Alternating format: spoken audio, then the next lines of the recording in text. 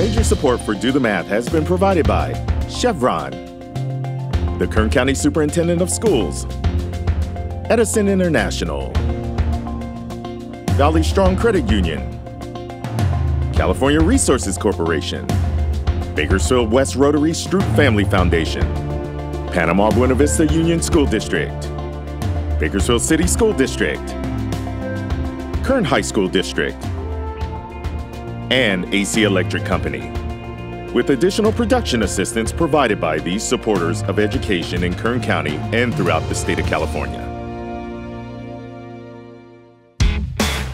We are here today at Fremont Elementary School, home of the Falcons, and today we're all here to do the math!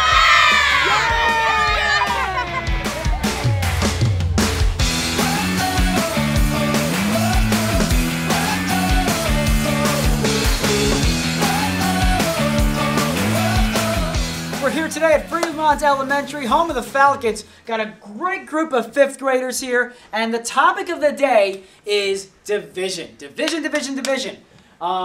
We've explored a lot of the methods that are used, and for many people, they think of division and they think of the bracket, the long division. That doesn't sound very appealing. Long division sounds like it's going to take a long time, so we try to put it off as much as possible. This is a group of 5th graders that has demonstrated understanding and familiarity with 3 different division models. Now, a lot of us think that that means that we have to lay out some boxes, do a reverse area model, utilize some other strategies. But what this group has identified are different algorithms. Now, that doesn't sound too appealing at hand, but I want you to see how this group works through all of these models and methods. So, today what we're going to do is look at division at the 5th grade level, generally dividing 4-digit numbers by 1 or 2-digit numbers. And when we do that, you're going to see that there are many different approaches you could take. So, we've got our groups of 2 right here. Everybody here is paired up so that they can discuss and make sense of problems all together. So, we're going to start off with something very straightforward. I want to go ahead and lay out one of their division problems that they have laid out for homework and see how we approach this, because there are going to be a lot of different models that we're going to explore. So, your first challenge here is 4,743 divided by 3. I want to give this group about 2 minutes to start working through this. And as they do, I want to introduce you to some of their models that they've worked with. Ladies and gentlemen, are you ready? Yes! Go ahead and kick things off. We had an earlier problem as a warm-up, and their work through these earlier problems led us to 3 very unique approaches, some of which have a lot of similarities. One of which we looked at first dealt exclusively with place value and worth. Very similar to what we would call a partial quotient algorithm. So instead of thinking about this as 9,057, so they had to do 9,057 divided by 3. They looked at this as 9 thousands and 5 tens and 7 ones and looked at how many 3s could fit into each of those and added those pieces together. So we look at this exclusively as 9,000. That's what that 9 represents. They asked how many 3s could we get into 9,000? 3,000. So we were able to take 9,000 of that out. We're left with 57. And you can start to conjecture how many more groups of 3 work in just 57. It's a lot simpler to break it down to those more friendly chunks. Then we looked at the long division algorithm, which I think most of us are familiar with. You go by place value and go over 3 into 9 as far as thousandths, and then 3. And then look at the hundreds, there's 0, and then there's a lot of work. And now something interesting that I think is a ages-old frustration with the long division algorithm is the fact that it's long not just in time, but in length. It is not uncommon to run out of paper or smartboard space before you have to kind of start writing really, really tiny. One of our students here by the name of Victoria introduced us to a method that involved space saving, but allowed for some similarities with the standard algorithm. So this is what we call now the Victorian division algorithm. Yes, we're still going to do 3 into 9 3 times, and then subtract that. But instead of continuing downward, we take this value here and bring it into the tens place of whatever that next digit is. So here, it's 00, and we're still dividing, and we still do this. But now, we're carrying it over here. we are doing the same division, but in a much more streamlined manner. So credit goes to Victoria and her Victorian division algorithm. So let's go around and look at some of our solutions here on how we approach this, including the aforementioned Victoria. So we're looking at a couple of ways that we got to 1,581. So we look at our long division method, very well organized, by the way. By the way, if you're panicking about the writing on the desk, these are specifically designed dry erase desks. So there's plenty of space to work with, and it'll all be clean. No problem, Mr. Rodriguez, your classroom is okay. So we look at how this structures out, and it's very familiar and very common. Very well organized. The arrows go and follow the place values. Excellent. And in fact, what I appreciate you did here is you use kind of a reference point. So can you tell us what this is over here? It's my multiplication. So it's 1, 2, 3. Let's go 3 times 9. For each of these factors, you show what multiple of 3 that is over here so that you can use it in your work here. So it's a great method of efficiency to get to 1,581. And I also greatly appreciate that you check that to make sure that 1,581 times 3 does in fact get us back to 4,743. So the two of you don't have to ask, is this right? You know, because it works. So here's Victoria, and I wonder how well this is going to come through on camera, but she used the Victorian division algorithm in figuring this out. So you can see, with 1, we bring over to 1, and now we're doing 17 minus 15. So the 1 actually ends up here. So we know that 3 goes into 17 5 times. And then 2 goes into the 4 that was next to it, so this becomes 24. So do you find that doing it this way helps save you a lot of space when you're working things out? Mm-hmm. So why do you prefer using this compared to the standard algorithm? Because that just looks way too confusing. So what the value here is that you're using the same structures and understanding of place value and pretty much doing the same thing with all of the values, but utilizing a more compact and efficient model of long division here. So if anybody ever tells you that that's not how the way you do this, you tell them to go do the math, because you've got the evidence. Wonderful job. Back here at Fremont Elementary with our wonderful group of 5th graders today exploring division. Now, we got a chance to explore another model that maybe you haven't seen before in our earlier segments. We call it the Victorian method. And I was curious. I had to jump in. I really hadn't seen it before, so I had to, of course, question the wisdom of the ancients and of the wise and make sure that it worked for me. So we gave our class another division expression to have them solve it. And I worked through it myself using the Victorian method. Thanks, Victoria. So we got 948. We worked it through. Couldn't do anything with this 4 to the 1,000th place. But we were able to combine 4,700 into 4,700s and then work through it from here. And very much like the rest of the class, we ended up with 948, but that's not all. For most of what we've seen, I saw this at the end. R3. Now, R3 sounds like the most boring Star Wars robot in the universe. What does R3 mean? Let me get some hands here. Okay, what does R3 stand for? And I want to hear some different ways that you make sense of this. Here and then here. Go ahead. It means remainder. The R means remainder. It means remainder. It's the same thing I was going to tell her. It means remainder, but it also means it's like an extra number that is 3. So you put it on the side, it's like a different part of the family. So when you say remainder, what you say, it's a different part of, you say the family? Yeah. Aw, it's a family, you guys. I love this number family. You guys are like my number family. So when we say it's extra, and then it's remainder, we mean that it's left over. But how much is an R? I think we use that letter R to represent remainder without really making sense of what that 3 really is all about. So why do we have a 3 there? You said it was extra. You said it was a remainder. What are your thoughts here? Yes? The reason that we have 3 is because we don't have an extra number that would fill in for the 3. So what you're saying, I think I get what you're saying, is that we're trying to get groups of 5. Because what division is taking a larger number and creating equal-sized smaller groups. If I have 4,743 things, I want to know how many groups of 5 things I could make out of that original amount. It could be jelly beans, it could be potato chips, it could be any type of food that apparently is very popular in math problems. You ever notice that? Most word problems involve some sort of candy or cookies or something you got to eat. I've never eaten that much in math.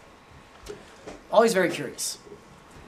But whatever groups we're making, when we get all of our groups, we got 3 things that don't fit into a group of 5.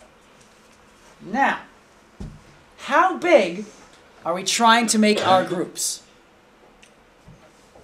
If we're dividing in this expression, how big are we making these smaller groups?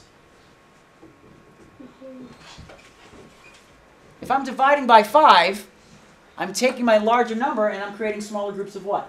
5. 5, right? Well, with this last group of 3, I don't have a full group. I want to do something. I want to change our mindset a little bit. I know we've been working a lot with division. But I want to shift into the world of fractions a little bit. And I want to think about this last set. When we think about fractions, we think about part compared to the whole. If I had a whole group, how many things would be in that group? 5. 5, right? 5. So that would be my denominator if this was a fraction. But I don't have 5 things for a whole group. How many things do I have? What's left over? 3. So, part of our last group is the 3 that are left over. Might I suggest to you, if we want to move beyond the world of remainders and express our answers in a more mathematical sense, you have dry erase desks. I'm going to dare you to do something. I dare you to erase the remainder. What? No. I'm so sorry, you guys. Believe in me, we're going to do this. And replace it with our fraction. Because we have 3/5 of our last group remaining. 4,743 divided by 5 isn't simply remainder. We don't want to treat that last 3 like it's left over, like it's a remainder. We want to treat it like it belongs, that it has value, that it's a part of a group that's just not yet complete. 3/5 is what that remainder 3 is worth. That is 3/5 of that last group that we just can't complete yet. When we talk about remainders, it's not just something off to the side. It has value. And often overlooked is the sense that this can be represented with a true value, a fraction, a part of a whole group that is not yet complete. When we come back, we're going to play around with division and remainders and see if we can look at them in terms of decimals. Wrapping things up here at Fremont Elementary, this 5th grade team has really opened up a lot of eyes as far as how we look at division of larger numbers to smaller numbers. We've looked at different algorithms and models for dividing. We've looked at ways to reconsider that remainder as a fraction to be more precise about what that value is. This is a group that has demonstrated that they are ready for anything, which is great because I'm anything. And I've got one last problem to work with them today. We've been living a lot in the 4,000s with our main divisor here. We're going to change it up. We're going to work down into the 2,000s, but I have a mystery number that we're going to be dividing by. And they said that they were ready for anything. And so let's see what that looks like. Let's get your markers ready to go. Some of them have already started with the structure to see whatever that mystery number is. And I think when we reveal it, we're going to have a variety of reactions. Here it comes. What? That's right. 10. Ladies and gentlemen, let's see what you got. Here we go. Oh my gosh. So, there were audible gasps, as I'm sure you were able to pick up. The reason being is that for many of them, this will be the first time that they're trying to apply this concept with a 2-digit divisor. So, we'll see how that looks regarding a lot of the models that look in place. And we also made sure that we're dividing with a number that's going to have a remainder. We talked a lot about how we can represent that with a fraction. Now let's see if there's something we can do with that fraction. Let's go around and see how our teams are approaching this. I noticed that we are working with multiples of 10 here. Could you talk a little bit about your plan? So I'm going to try to find that 10 multiplied 2 equals. Okay, so you want to make sure you have your multiples ready to reference in case you need to apply them here when you divide, Yeah. okay? Let's check in over here. We see kind of a modified version of the Victorian method, and you have a solution here of 293 with a remainder of 1 that then you were able to convert into a fraction of 1/10. Now we're going to hold on to that because I see that you were able to apply that same Victorian method even though this was a 2-digit number. So hold on to that because I think that's going to be really valuable to bring forward. Wonderful job here. There's a lot of different approaches that we're seeing. Okay, so over here we see the long division method and we're subtracting. We have 9 left and then we're bringing that 9 down. So same structure here. Okay, good progress. Keep going here. So a couple of different approaches. And it's very impressive to see everybody get to a certain point where they're all at that same quotient here. Very confident group here. So we're going to play around with where to go from there because if you noticed, they have all but abandoned the remainder. We're living in fraction mode right now. So what can we do with that fraction to be even more precise in representing that value a little bit differently? So, ladies and gentlemen, we're going to go ahead and come back together in 4, 3, 2, 1. There is a variety of solutions here. Actually, I shouldn't say that. The solution is the same everywhere. But the methods that you took were very different. However you got there, whatever path you took, it looks like everybody did something like this and got 293, remainder 1, and then I noticed then many of you said farewell to the remainder. And you rewrote that remainder as 1, because you had a remainder of 1/10, because we're dividing by 10. So we had 293 and 1/10. Now, many of you are aware that once you have fractions in the form of tens, you can turn them into a decimal, right? So, if I was going to represent 1/10 as a decimal, what would that equal? A decimal. So what decimal would I write for 1/10? Or how would I write that? 1 and then behind the... So a 0.1, right? Yep. So what we're really saying is that 293 and 1/10 is the same thing as 293.1. And what's beautiful about this is once you have a remainder that you can convert into hundreds, let's say if you're dividing by hundreds, or 1,000, or 10,000, or any other multiple of 10, or power of 10 rather, you could then represent that fraction as a decimal. So we would have represented this in the past as remainder 1, but now you have done something remarkable today. You've represented solutions to division expressions as whole numbers, as remainders, as fractions, and as decimals, all in the course of one afternoon.